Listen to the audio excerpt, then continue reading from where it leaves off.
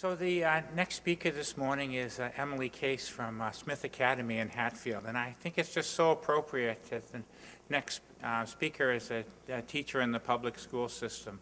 I mentioned last night that for Lynn, science was teaching and teaching was science, and it was all rolled into one. And I think that was an important part of what Lynn brought to the university, to help scientists understand that they had to be teachers, and that help teachers understand that they needed to be scientists. And it's really been, it was a special relationship that she had, always having teachers in her laboratory for her whole time here at the university. So Emily?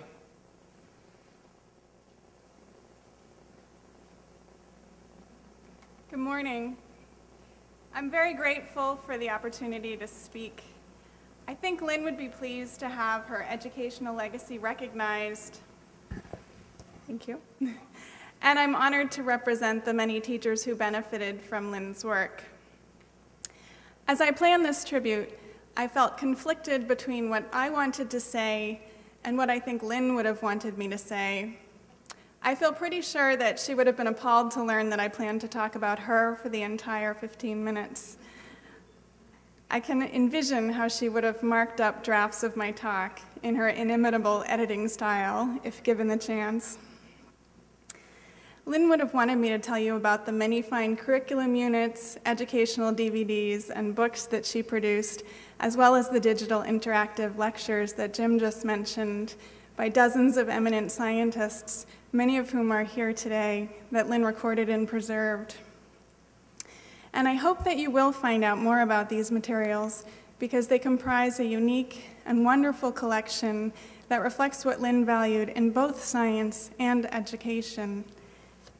However, as my friend and fellow teacher Sonia Vickers reminds me, Lynn's most important legacy is not in her publications, excellent though they are, but in the classrooms of the many teachers that she taught. I first met Lynn in 1997 when I enrolled as a graduate student in her signature course, Environmental Evolution. Lynn was then working on a curriculum unit for high school biology involving reconstructing past environments using fossil foraminifera and recruited me to help as a summer job. I had been working in a bakery, and Lynn was fond of saying that she found me at a donut counter. As many here can attest, I was by no means the only student that Lynn rescued from menial labor, and I think it was a particular point of pride with her. I returned to the Margulis Lab every summer thereafter. No other coursework or professional development can compete with hanging around Lynn for staying current in my curriculum area. And I also feel a great camaraderie with the many people that I've worked with at the Margulis Lab. As Steve Goodwin mentioned last night, you can't imagine a more eclectic group of people. A list of our interests and avocations begins to sound like a joke, something along the lines of a bouncer, a ballet dancer, and a Buddhist walk into a lab. But here's the punchline. They all walk out with advanced degrees and a few publications under their belts.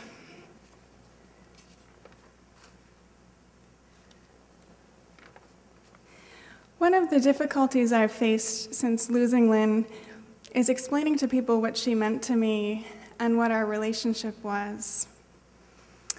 The scientist I worked for in the summers sounds awkward and cold, and I once heard Lynn herself object to this type of description. My friend and fellow Margulis Lab employee, Jeremy Jorgensen, who's also a teacher, once introduced himself to a group of Lynn's students by saying, "I work for Lynn." She made a disapproving sound, so he looked at her a moment and then amended, "I work for science with Lynn." Of this, she approved.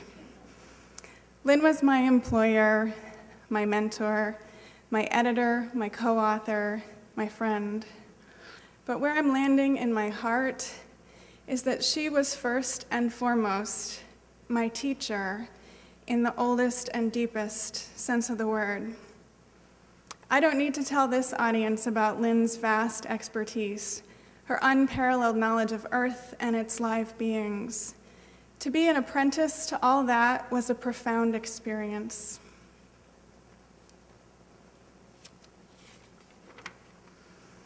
One of my recent tasks at the Margulis Lab was to create a catalog of images that Lynn collected over her career. Sean Faulkner, who's another student of Lynn's, and I each spent hours peering at micrographs of all kinds that were scanned from unlabeled or illegible photographic slides. We'd set aside images that we could not identify for weeks or months until Lynn was available to help. How do you imagine this went? Most people who hire someone to perform a task like this will have an interest in efficiency. Lynn, presented with the first picture, takes a slow, deep breath and says, "Oh, this is very interesting." With dozens or hundreds of images to identify, Lynn would spend an hour explaining just 2 or 3 of them to Sean or myself.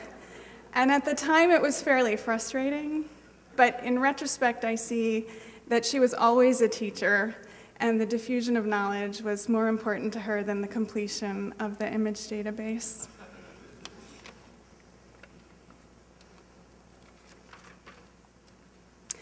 Taking courses from Lynn and working in her lab was a total immersion experience. When I first met her through that fateful environmental evolution course, I was only a few years out of college. I had graduated with honors and a degree in biology from a reputable institution and expected to be well prepared for Lynn's course. I was not. Every time I thought we were entering familiar territory, mitosis or genetics, I would quickly learn that everything I knew applied only to animals or sometimes to plants, and thus not at all to the content of this course. My previous teachers had taught me a great deal. Lynn taught me how much more there is to know. The incredible diversity of metabolic and reproductive strategies among microbes and their evolutionary and planetary implications.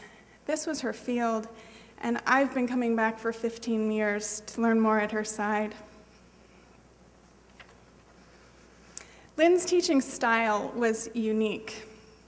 The best description I've heard of Lynn as a teacher comes from Aaron Hazelton, who was a student of Lynn's when I first met him and is now a professor at SUNY New Paltz. Aaron was showing a group of new environmental evolution students, room 318, which Jim just mentioned, where the teaching materials are housed. The students' faces betrayed a look of bewilderment common to new students of Lynn's. So Aaron stopped explaining how to find materials and started to describe the experience of learning from Lynn. Some teachers, he said, present the materials sequentially, like this. He had a pen, and in the air he traced a neat little outline. Others emphasize main ideas and connections. Here he sketched a concept web. Lynn, she dismantles the pen and empties all of the ink onto the page at once. Total immersion. They don't teach this technique in education schools, but Lynn was by far the best teacher I've ever had. Earlier, I described the legion of teachers that Lynn has taught as her most important educational legacy. I'd like to explain why. In education at all levels, we necessarily simplify concepts to meet the needs of our learners. This is an important, difficult, and delicate task, and when it comes to evolution and symbiosis, the standard curricula and textbooks botch the job. The symbiogenetic origin of chloroplasts and mitochondria in high school textbooks is always found inside a box, not in the chapter about evolution, but in a chapter about cells. We all know what boxes mean. To students, the box means that the information is not going to be on the test. To writers and editors, boxes are for neat little facts that don't really fit in with the overall story. I'm going to come back to this. The mathematician Johann von Neumann said, "In mathematics, we don't understand things, We just get used to them. I think the same could be said for science and probably for any field. In biology, we must take great care to consider just what it is we are getting used to. Is it the astonishing diversity of organisms, life histories, metabolic activities, biochemical pathways, and fossils that we see in nature? Or are we simply becoming accustomed to the categories, generalizations, and stories we've created to help our limited minds understand life's complexity?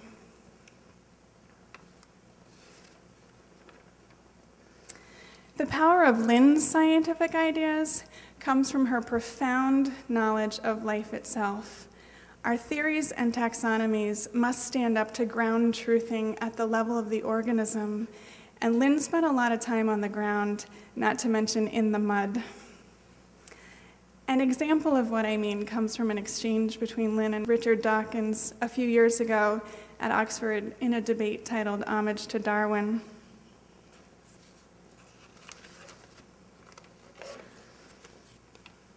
Dawkins: if you take the standard story for ordinary animals, you've got a distribution of animals, you've got a promontory, so you end up with two distributions, and then on either side you get different selection pressures, and so one starts to evolve this way, and one starts to evolve that way.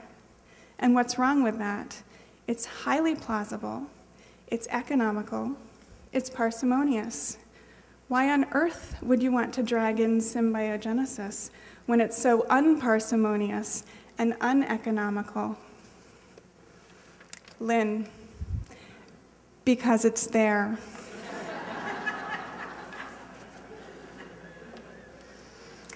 So about those boxes in these textbooks, it's time to take symbiogenesis out of the box and put it where it belongs in the main text of the evolution chapter. I'd like to close by sharing a few stories from my classroom this year, because I have found comfort in the enthusiasm and wonderment of my young life science students, and hope that you will too. Last summer, Lynn urged me to focus my own teaching on the organisms themselves, their bodies, their activities, their environments. Recently, when planning a unit on reproduction and heredity, I recalled Lynn's advice and made the basis of my lesson 12 organisms, representing all 5 kingdoms, with reproductive strategies ranging from binary fission to parthenogenesis. I knew I was doing right by Lynn when in the middle of the lesson, a girl looked up at me with wide eyes and said in an awestruck voice, "I, seriously did not know any of this before."